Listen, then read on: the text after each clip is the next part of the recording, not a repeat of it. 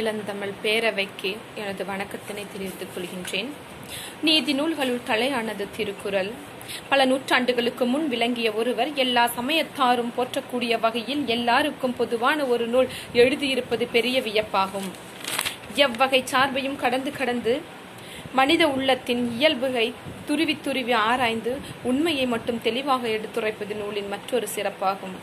திருக்குறள் ஓர் உலகியல் சார்ந்த அறிவியல் நூல், உலக பொதுமறை முப்பால் நூல். பொறுமையே கடலினும் பெரிது என்னும் பழமொழியின் கருத்தை நாம் அறிவோம். இது போன்ற மனித வாழ்வின் தத்துவத்தை பல்வேறு அதிகாரங்களாக வரையறை செய்து நமக்காக தந்துள்ளார் பொய்யாமொழி புலவர். அவற்றுள் 32வது அதிகாரமான இன்னா செய்யாமை என்னும் அதிகாரம் பற்றி பார்ப்போம் வாருங்கள். இன்னா செய்யாமை என்னும் அதிகாரத்தில் இன்னா செய்யாமை, அதன் விளைவு, இன்னா செய்தாரை பொறுத்தல், அதனால் ஏற்படும் நன்மைகளை பற்றி வள்ளுவர் சிறப்பாக கூறியுள்ளார். இன்னா செய்தாரை ஒருத்தல் அவர் நான நன்னயம் செய்துவிடல் என்று மிக அழகாக கூறியுள்ளார். நமக்கு துன்பம் செய்தவர்களுக்கும் நாம் இன்பமே செய்து நன்னயத்தோடு வாழ்வோம், அவர்களையும் நன்னயத்தோடு வாழச் செய்வோம் என்று கூறியுள்ளார். சிறப்பு ஈனும் செல்வம் பெறினும் பிறர்க்கின்னா செய்யாமல் மாசற்றார்கோள் என்கின்றார். சிறப்பை தருகின்ற பெரும் செல்வத்தையே பெறுவதாக இருந்தாலும் பிறருக்கு நாம் துன்பம் செய்யாமல் வாழ வேண்டும் என்று கூறியுள்ளார். தான் ஒன்றும் செய்யாதிருக்க தனக்கு தீங்கு செய்தவருக்கு துன்பமானவற்றை செய்தால் செய்த பிறகு தப்ப முடியாத பெரும் துன்பத்தை நாம் அடைவோம் என்று கூறியுள்ளார்.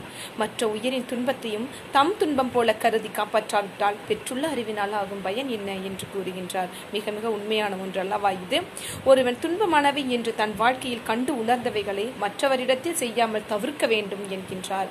எவ்வளவு சிறியதாயினும் எக்காலத்திலும் எவரிடத்திலும் மனத்தால் எண்ணி உண்டாகின்ற துன்பச் செயல்களை செய்யாதிருத்தல் சிறந்தது என்கின்றார்.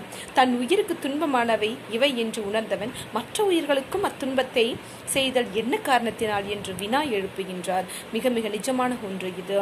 முற்பகலில் மற்றவருக்கு நாம் செய்த துன்பம் பிற்பகலில் நம்மை வந்து சாரும் என்கின்றார்.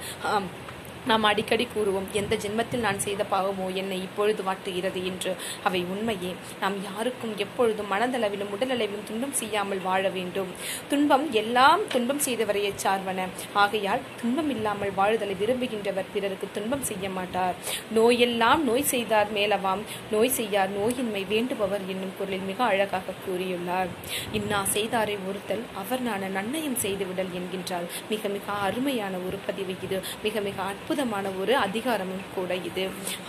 பிறருக்கு உதவும் குணம் படைத்தவர்களால் தான் ஒருவன் மனிதனாகவே வளம் வர வாழ முடியும் என்பது உறுதி.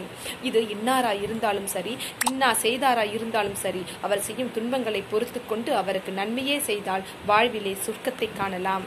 நாம் அனைவரும் அனைத்து உயிர்களுக்கும் நன்மையே செய்து நலமுடன் வாழ்வோம், சொர்க்கத்தை காண்போம், இன்னா செய்யாமல் காப்போம் என்று கூறி வாய்ப்புக்கு நன்றி கூறி விடைபெறுகிறேன். நன்றி, வணக்கம்.